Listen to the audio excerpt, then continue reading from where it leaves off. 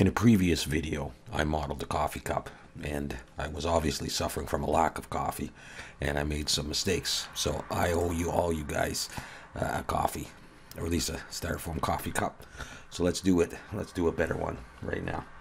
Press 1 to go into front view, Shift A, mesh, cylinder, and I'm going to use 16 vertices. I'm going to press GZ1 to come up. And I'm going to go into edit mode, Shift Alt, click there, and I'm going to bring it up to another blender unit. I'm going to press S and scale, and I'm going to come out till I think it looks like a coffee cup. Alright, so far so good. Alright, now Control R, I'm going to bring an edge loop close down to the bottom here. That's probably just fine right there. I'm going to press 2 to go into edge selection, and I'm going to bevel this. Control B, pull, and I want to have one segment in the middle, so I've got 3 edges right there. I'm going to bring it a little tighter, not too tight. That's fine right there. Zoom in, Shift Alt and click that.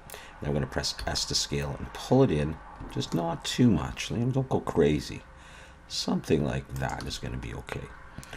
Okay, we're going to come back to that in a little bit. We're going to need some more edge loops, but let's just keep going. Okay, front view again, Control R, bring in another edge loop, bring it up to the top. We're going to make that sort of rim area there. So I'm going to put an edge loop right there.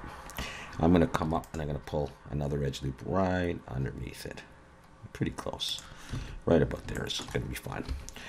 Face selection, and just press 3, Shift Alt, and click right there, and we're going to press S to scale again. I'm going to scale out just a little bit more like that, so we have that, and that'll make a nice little curve right there.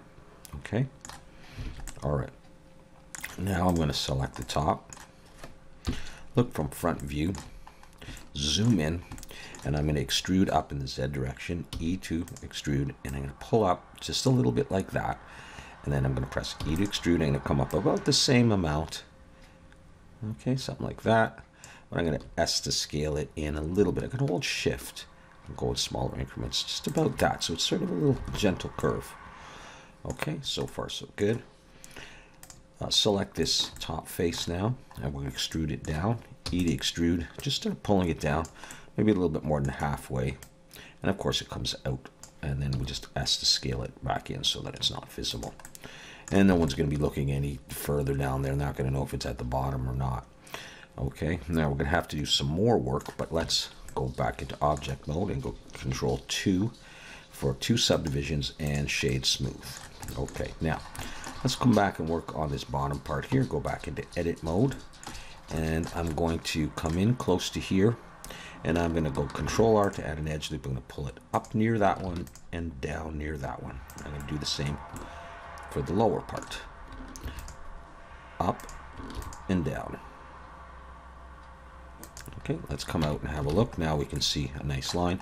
The bottom is all messed up, so we're going to, in face selection, select that face, press I to inset, pull in a little ways like this, and then E to extrude and push up like that. Now we still have some problems there, so I'm just shifting it around. And we're going to try to put an edge loop in here. Wait to get a circle. If you get that, that's not what we want. Move it around that and pull it down. And we have that. Now we can make this a little bit sharper and it would look a little bit better. So Control R, bring an edge loop down near the bottom. It doesn't have to be right at the bottom. Okay, so we have that. Okay, back up to the top. We need to give some definition here. So in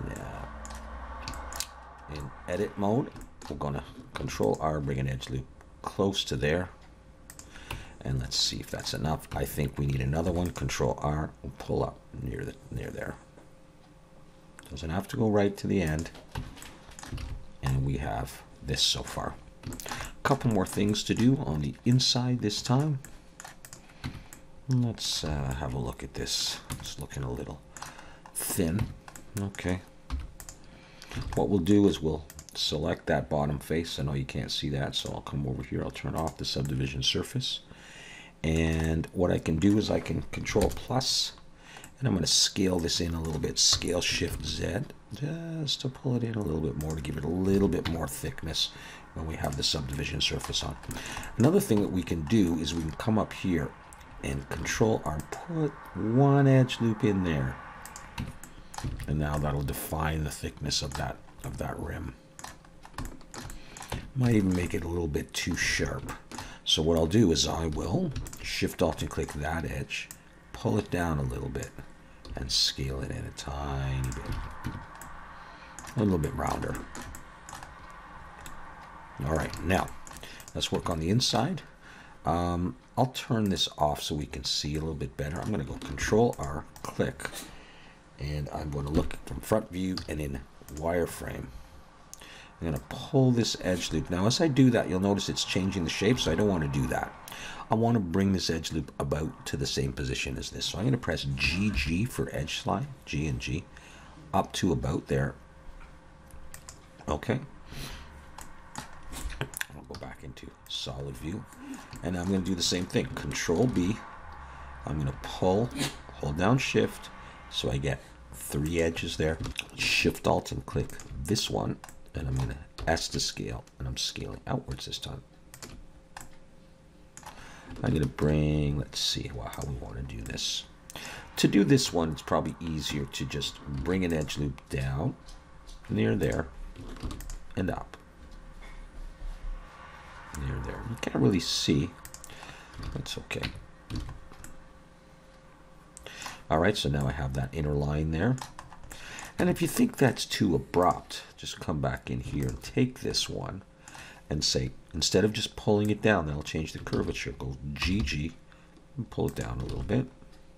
And take one of these ones, GG, pull it up a little bit. Put on the subdivision. And there you go. But we need to deal with this. So what we'll do is in edge, in edit mode, I'm going to just select that bottom face, I'd inset, pull it in a little bit, and let's see. We could add one edge loop. Control R, pull it down. Doesn't have to go all the way down. And there we go. There's our coffee cup. All right, it's a little bit high poly, but that's what it is. Let's take one, and let's rotate X90, and we'll turn on shadow as well.